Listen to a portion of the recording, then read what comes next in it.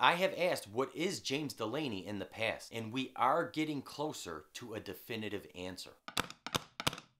Why would I ask what is James Delaney? Well, because James seems to possibly be more than human. Since the last time I asked this question, we have gotten a big part of the answer. One of the questions I asked was, how does James get all the information he gets? About the treaty signing again, about Horace talking on the shore, about Salish, and we find out in the 4th episode, James has the ability to use his third eye. Third eye is an imaginary eye here that someone can use to see into the spiritual or energy world. And this is how James gets into people's heads, which we've seen him do multiple times throughout the series. But even knowing that James has a third eye, there's still some reasons that make me question, is he more than human? Now, 2 of the things I brought up in the previous video are from right in the 1st episode. When he first runs into Zilpha, Zilpha says, they told me you were dead, and James's response is, I am. And then when James meets with Brace, Brace says to James, you look the same, and James says, I'm not. And this made me question, is James saying more than we think he is? Is James really dead, and is he not the same as he used to be? There's other things that have happened that have caused me to ask more questions. In the 3rd episode, James is looking for the treaty to Nuka Sound in the basement, and he runs into Winter. And at this point, Winter says to him, I want to be a wolf too. Now, this is right after we see James take a bite out of the Silver-Toothed Man's neck. We know that Winter sees through to the goodness in James, and a lot of people have a hard time doing this, but Winter does not. So when Winter says something about James, it's worth taking note of. Now, does this mean anything? Maybe that's just the way she interpreted him biting the guy's neck, or maybe Winter sees something in James that we don't. The scar on James's eye. Okay, this is not a tattoo, it's a scar, but it's not an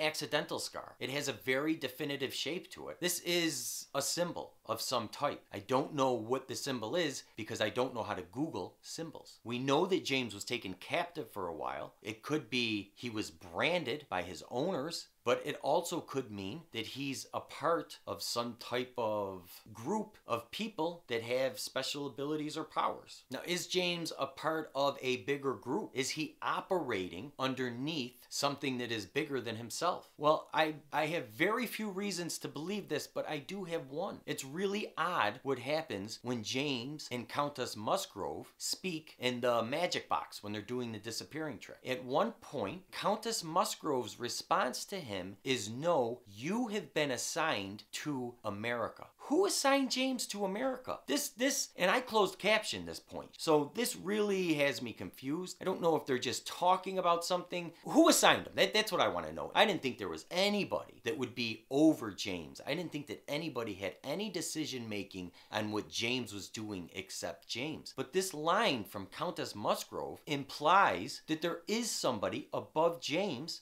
bossing him around, assigning him to where he is to go. And James is going to America. So this was really, really curious. And I don't know what the hell it meant. The last thing, when James is attacked by the giant, and the giant gets the upper hand on James at first and gets a really, really hard blow on James's head. He actually cracks James's skull. As soon as he hits him, we see blood just come out of the top of his head. The giant interacts with James for a second, like he's testing to see if he killed James. And to his best assessment, it seems that he thinks he killed James. And then James just comes back to life. It seemed like such a severe wound to his head. At that point, I'm like, what are they going to do with James? Like, this guy literally just killed James. What's going to happen? But again, it doesn't necessarily have to mean anything. I'm no doctor, and who knows what that wound did to him.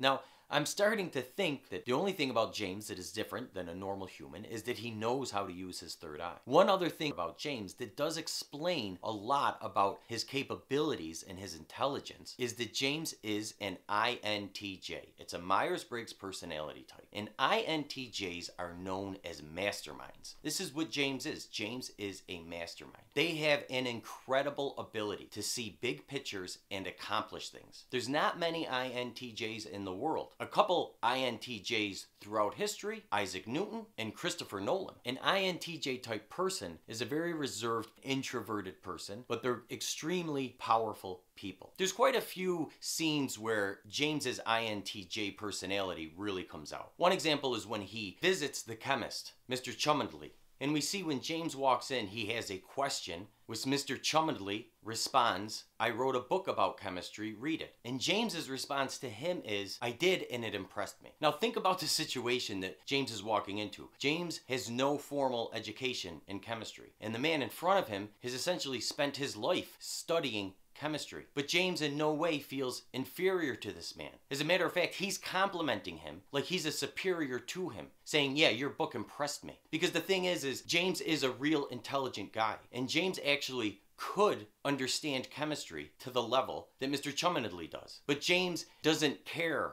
about understanding chemistry in its finest details. The only part about chemistry that James cares about is using it to help him accomplish his plan. And so this is why he drafts the chemist. We see James doing this with all the people in London. Whoever is needed for his plan, James is drafting and putting into place.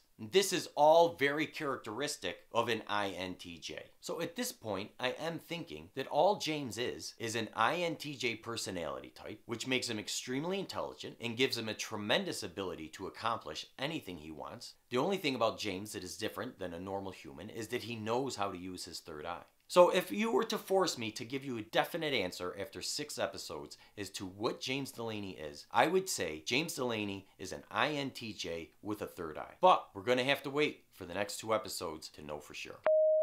Don't be afraid to like the video if you did. If you have any friends that watch Taboo, go ahead and share the video with them. It'll give you something to talk about. If you want to make sure you catch all of our videos on Taboo, go ahead and subscribe, hit the bell, and you will be notified every time we upload one.